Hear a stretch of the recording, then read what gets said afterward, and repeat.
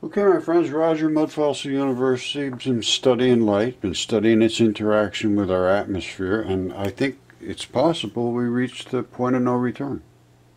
Okay, my friends, and the reason I say this is the point of no return is that I've been watching this for years, about 6, 7 years now, and I've been doing research on what I consider to be the nucleus had to be a dipole, and I believe the nucleus of everything is made of these, which are light, which are photons, and photons, half of that, right there, that is an electron.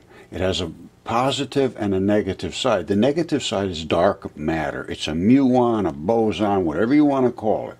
And when they concuss as a photon, then the energy values begin to show up.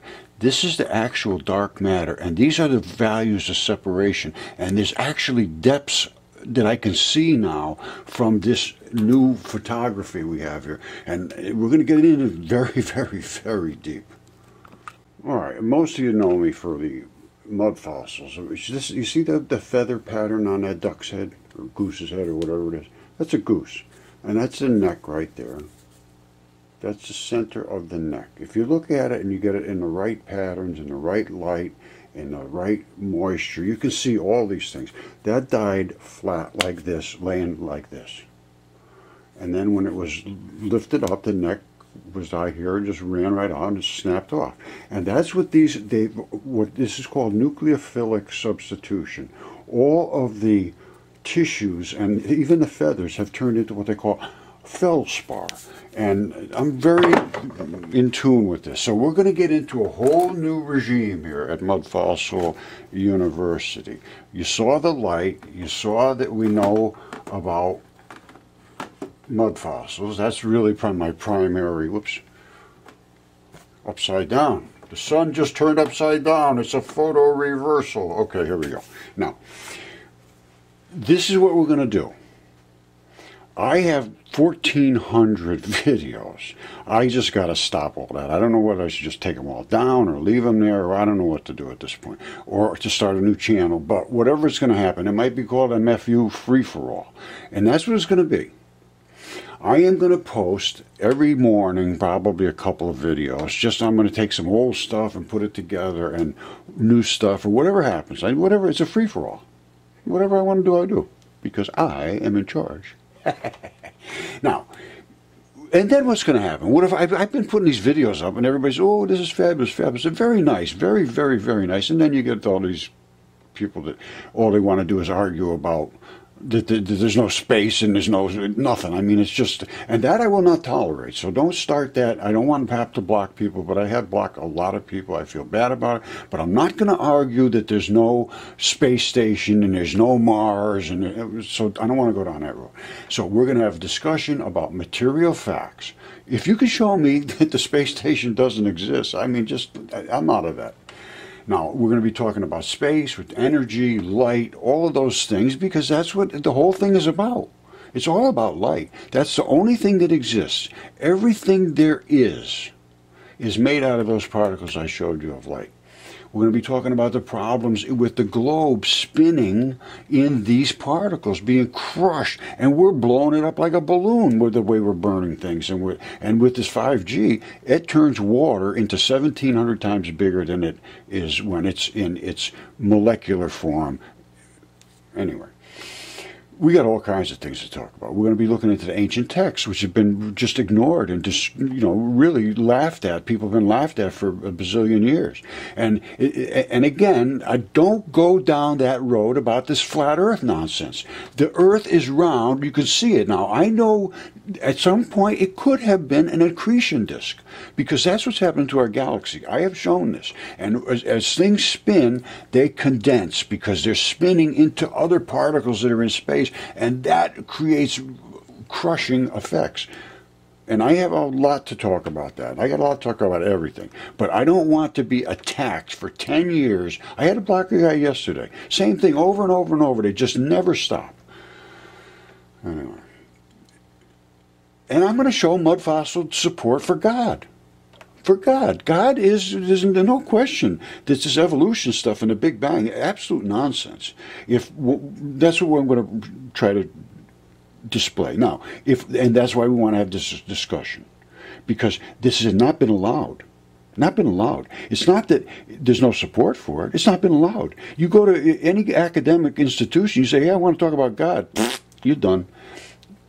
They'll fail you in life. Literally, I'm not kidding you, and that's just not hyperbole. That is what's happened.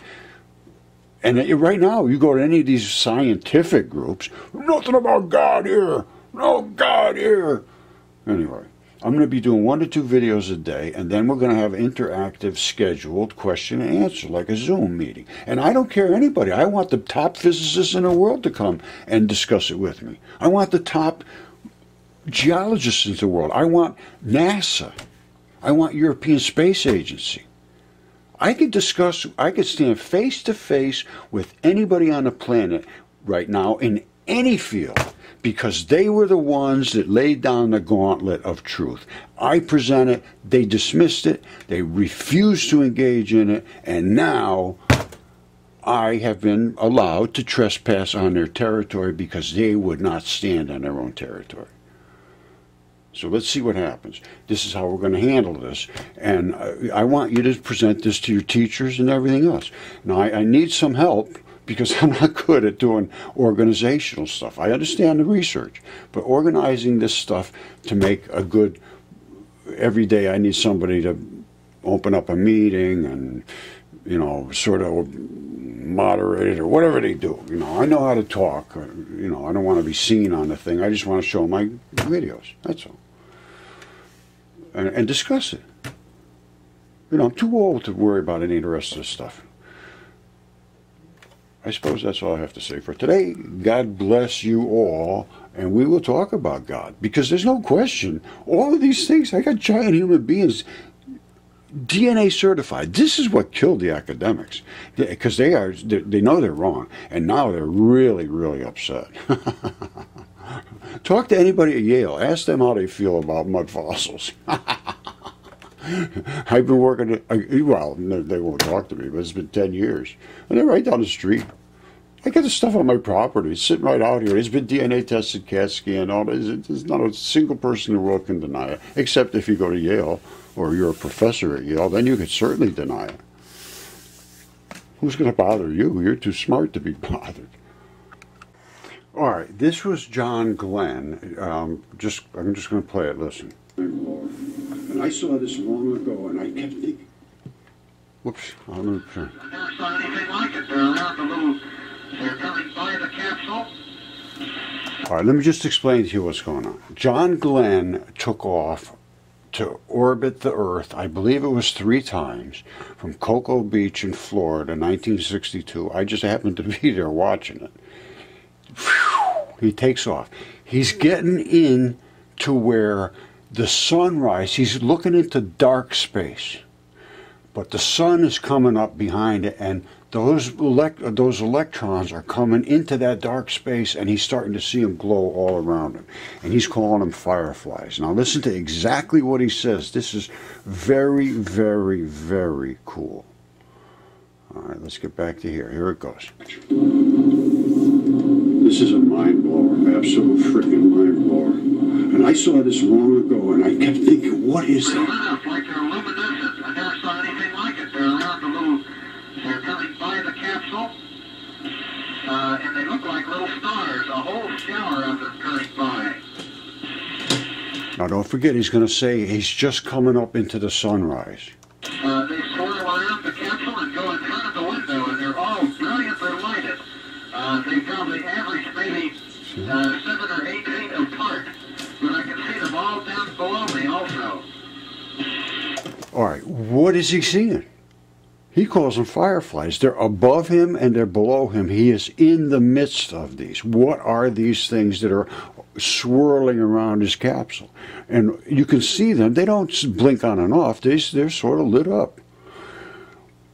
These are some form of a molecule that's being excited by the light particles that are hitting it, the photons. Just like I showed you those other particles glow, and when they get being concussed, these are being concussed by the light, and he's looking past them out into the darkness of space, so they are being lit up for him. You see how specific he was, 7 or 8 feet apart? Later he says they're like a 1/16 of an inch in diameter. And all right, you see, now this is another gigantic clue. This is all coming back to me. He's saying these particles are very, very tiny particles, but they have a big, big region around them. That is what's called the 21 centimeter line. A hydrogen atom controls a magnetic region around itself, 21 centimeters. Huge, that's over 8 inches. So he's saying that they're 8 feet apart. Now, I don't know in space. Now, I was doing some research looking into the stuff the Russians were doing. They got some fabulous research. We're going to be getting into all of this. But let's just go a little further with John Glenn. I understand exactly what he's doing here and exactly what he's running into. These are the particles that are our ionosphere. And as he goes through that ionosphere, they won't be able to communicate with him.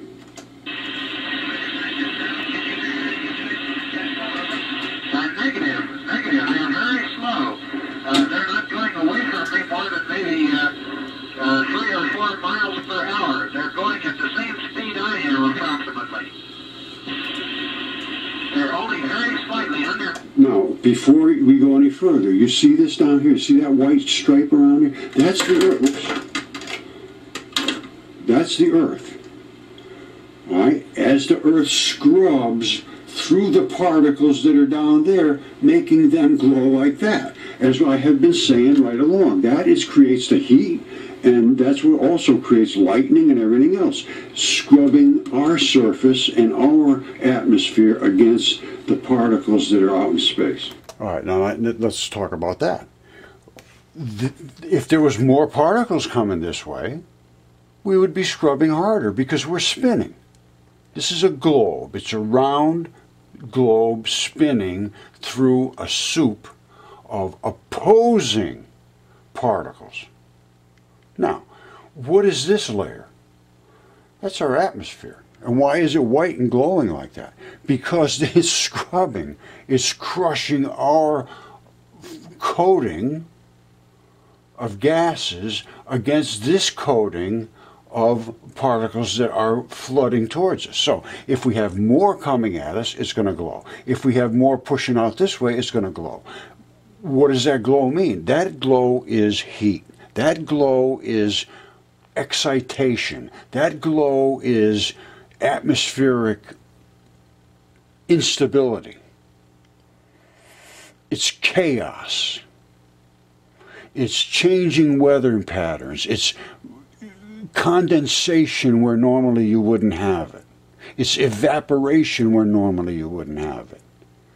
It's a disaster as we blow this layer up like a balloon, and that is exactly what we are doing. It has nothing to do with carbon dioxide other than that carbon dioxide is emitted from combustion. They swell up. If you take this thing right here and you turn that into gases, it would fill up my whole house. That's what we're doing. We're burning everything there is that's solid. And we're blowing up like a balloon. Not only that, 5G is a water evaporator.